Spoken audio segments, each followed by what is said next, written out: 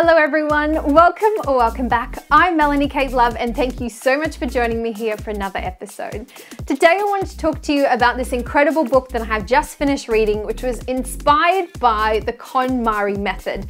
The book is entitled The Life-Changing Magic of Tidying Up by Marie Kondo. I came across this book very randomly when I was on YouTube and I was looking at different ways of decluttering my house, and this really sparked joy for me. Now, Marie actually has got such a massive media presence at the moment. She was on the Ellen DeGeneres show. She was on countless TV shows, and her method is blowing up across YouTube. And I was watching all these videos of people cleaning their houses, which sounds weird as hell, but I was like, what the hell are these people doing? And why is this so popular? Anyway, I gave it a go. It really does change your life. It is more than just tidying. It is, to me, a self-love practice. You guys know that I'm all about love healing all blockages because I'm massively into holistic health and wellness. And this is now a part of my self-love practice. And I gave it a go. I'm fully hooked, and this is why I'm sharing with you right now. So the KonMari Method basically helps you declutter your house and work out what you need to discard and items that spark joy.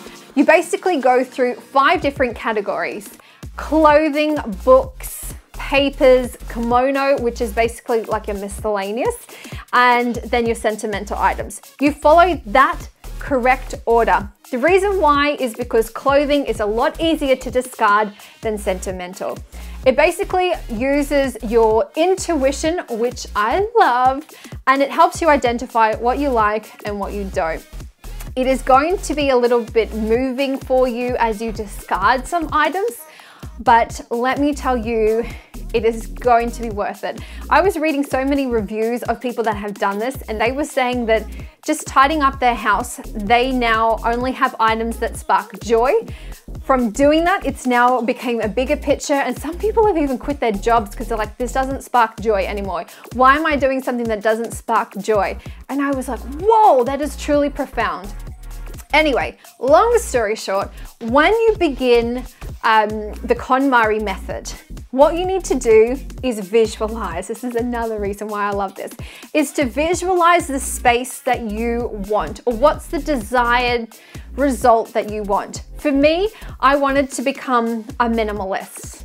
I wanted to become modern. I wanted to be proud, and I just wanted to have things that reflected who I am, instead of things that I had picked up for free because I'm like, oh, it's free, let's keep this. Like furniture in my house, I've picked up on the side of the road, and I was like, oh yeah, that's cool, I need a couch, let's use that.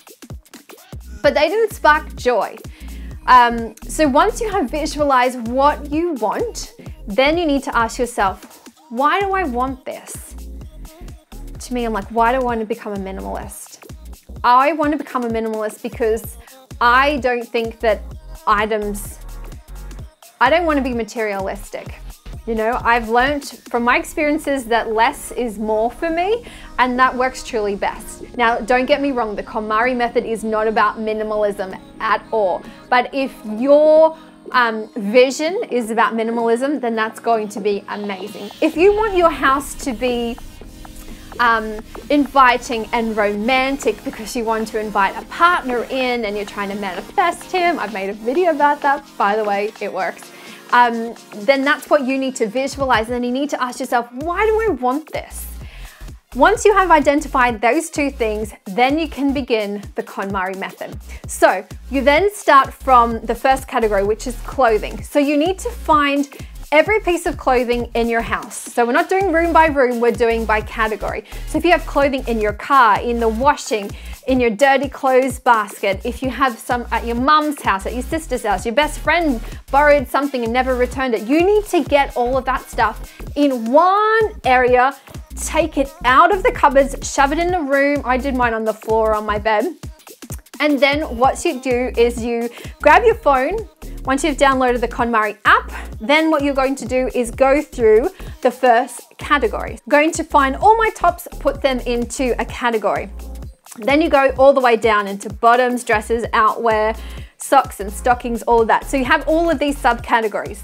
Each category, what I want you to do, I'm so excited about this, by the way, is we're going for tops. We grab all the tops and then we pick up each item at a time and you say to yourself, does this spark joy?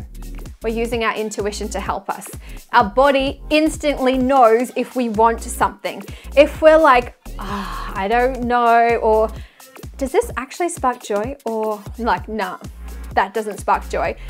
Then you get rid of it. You put that in your discard pile, which is going to be massive, by the way. So you have your 2 piles, and then you do that across all of your different subcategories. So then you've got a mountain of clothes in your discard pile, and then you've got a pile of everything that sparks joy for you.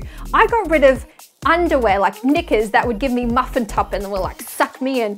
I had knickers that were too big when I used to have a fatter butt. And now that I've been exercising as a part of my self-love practices, it's getting tight and toned, which is amazing. So if you're going through like a fluctuance of like weight and you're like, oh, when I get skinnier, I can wear this, blah, blah, blah. Don't do it.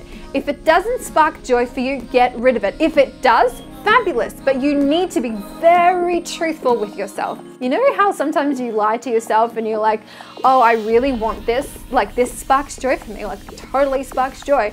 And then you look at it in your cupboard and you're like, I'm never gonna wear that. Like I'm only holding on to that because my sister gave me this at her wedding and blah, blah, blah, blah, blah. By the way, Em, if you're watching, yes, I did get rid of the dressing gown you gave me when we got ready for your wedding, but it doesn't spark joy because it's satin and it makes me really, really sweaty.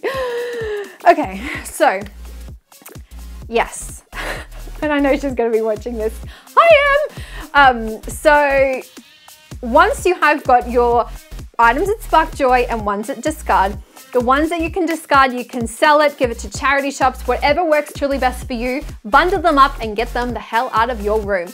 Now we are left with all of the items that spark joy, unless you have lied to yourself, but hopefully that hasn't happened. So once you have all of those items, what you need to do is we're going to look at how to store them. The KonMari method insists that folding is the best way to store your clothes.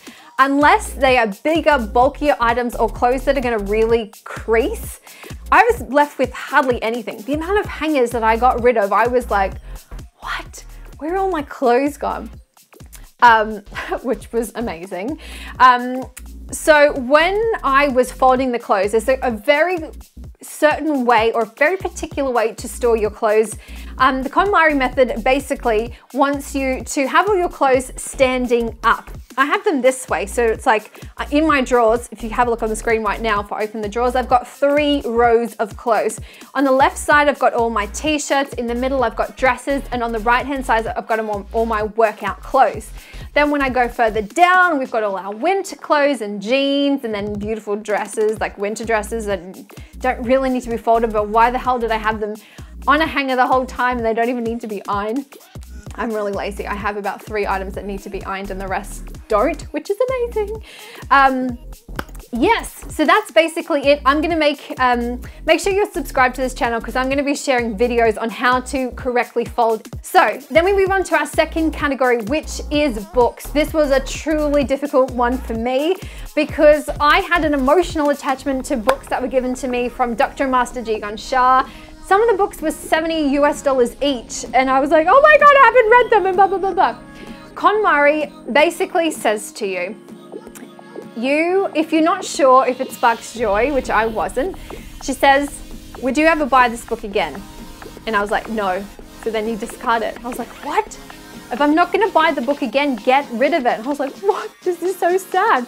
I've got half of the books in my bookshelf I haven't read. And I was like, oh, I'll read them. She's like, if you haven't already read them, you're never going to read them. There's always gonna be something that's going to come up and something new that you're learning about and something more interesting that you're going to find yourself submerged in. Immersed, not submerged. So that was really like a knife to the chest. And I was like, what? I love these books. So I found that really hard to get rid of. If you've got a massive book case, take everything off.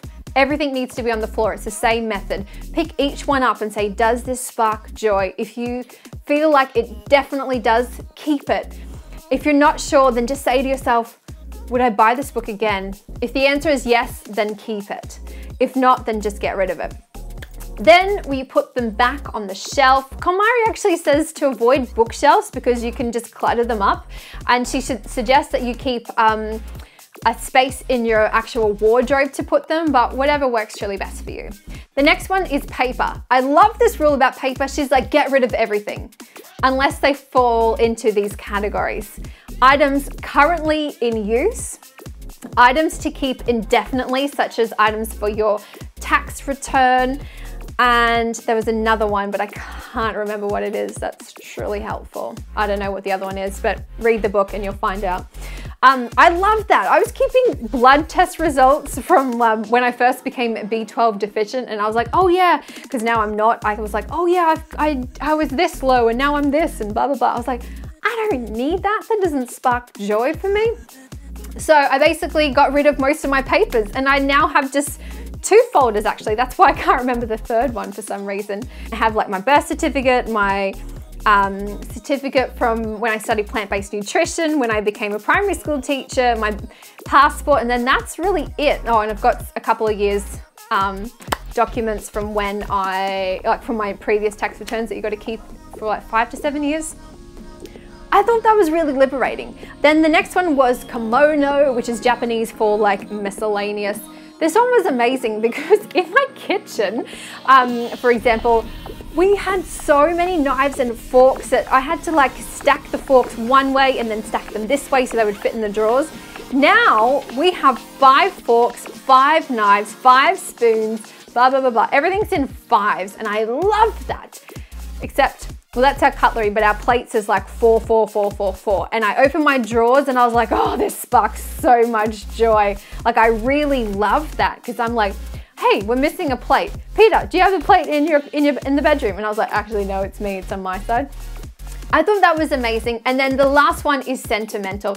So basically, go to each category, then each subcategory, grab everything in your entire house, put it on the floor, and then go through and pick each one up and say, does this spark joy? It's that simple. Give it a go, my loves. I know that you are going to love it. If you have already started the KonMari method, comment below. Let me know what's going on because I would love to hear from you. If you are in the process of cleaning, then get me on Snapchat, Melanie Kate Love, and show me the process because I find this so interesting. So now I'm in the process of selling all my furniture in the living room because none of it sparks joy. I'm filming today in my bedroom because this place sparks joy. I love my bed, but I've been actually doing some interior design studying, and I realized that these lamps actually need to be in alignment, actually a little bit higher than my bed head. So these 2 will be going into my new living room when we move soon, because they don't spark joy, because I like things to be perfect. I just learned so much. I hope you haven't enjoyed this. Please make sure that you subscribe for updates because I'm going to keep you up to date with how to fold your clothing because it is truly important. And when I have finished and I have moved into our new house, we're going to be finding out today if we actually get the house that we are wanting. And I'm pretty sure it's a yes because the universe has been giving me so many beautiful signs. I'm going to be decorating the KonMari way, and then once my house sparks joy, I'm going to show you. Anyways, my love, thank you so much for watching. I hope you have enjoyed today's episode. It's been a pleasure to share with you. I hope that you continue to make better choices as you continue on your journey to become your greatest version. I love you, I love you, I love you. Please make sure that you comment, like, share, subscribe, the whole lot. I love you, and I will see you next episode. I love you so much. Bye, my loves. Have an amazing day. Oh my God, my throat is so sore from talking. Love you so much. Goodbye.